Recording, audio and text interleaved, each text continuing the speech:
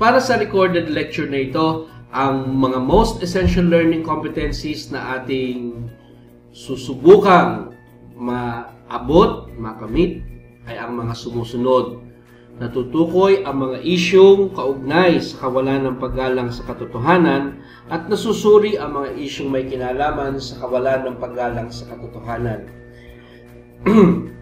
For the information of everyone, pag-iisahin natin or pagsasamahin natin or we will combine these competencies because they are connected. So, pag na-identify na natin, natukoy na natin yung mga issue, the next thing to do is suriin ang mga issue ito. Now, before we can do this, there are other concepts that we need to learn.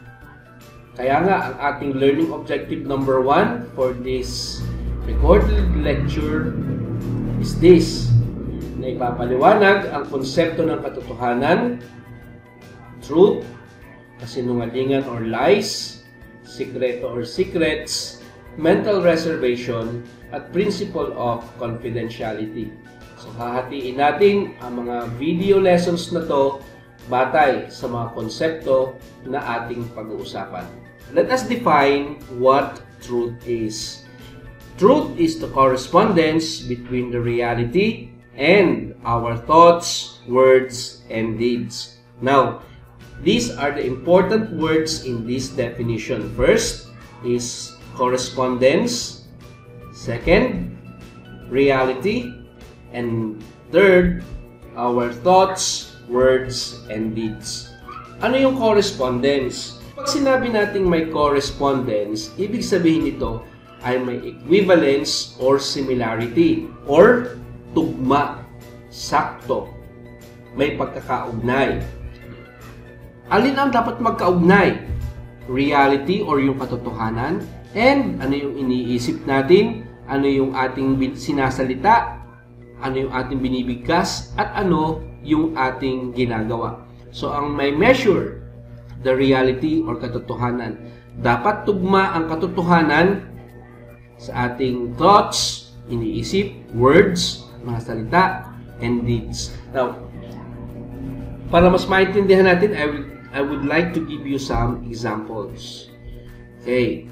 So, the fact is that the world is round or spherical.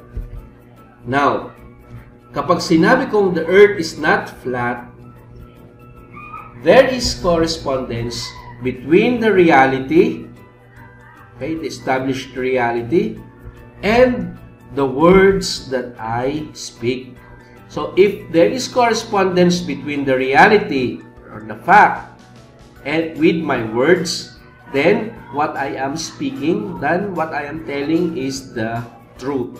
Merong pagkakatulad. There is similarity. There is resemblance or semblance, or there is equivalence. Next, fact, the reality, I am not rich, and therefore, dahil hindi ako rich, hindi ako mayaman, I will not be able to party.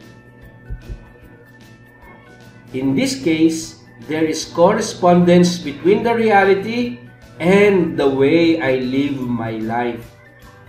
So, sa madaling salita, kapag sinabi natin katotohanan, mayroon tayong criteria, and that is the reality. Okay? And then, if the reality matches our words, our deeds, our thoughts, then that is the truth. Or, nabubuhay tayo sa katotohanan. Bakit nga ba hinahanap ng tao ang katotohanan? So, simple lang ang aking kasagutan sa tanong na ito. Sa mga naunang lessons natin sa edukasyon sa pagkakataon 10 na natutunan natin na ang tao pala ay may iba't ibang faculties. Okay? Ang tao ay mayroong intellect and free will. And in relation to our topic, that which is mga issue may kinalaman sa katotohanan, we are concerned. This is concern of the intellect. Why? Because the object of the intellect is truth. So, naaakit yung ating kaisipan, yung ating pag-iisip, o yung ating isip sa katotohanan lamang. That is the reason, I think, bakit ayaw natin sa mga fake news. Bakit ayaw natin sa mga fake na tao. Simple lang yung kasagutan. It is because our intellect is only attracted to truth.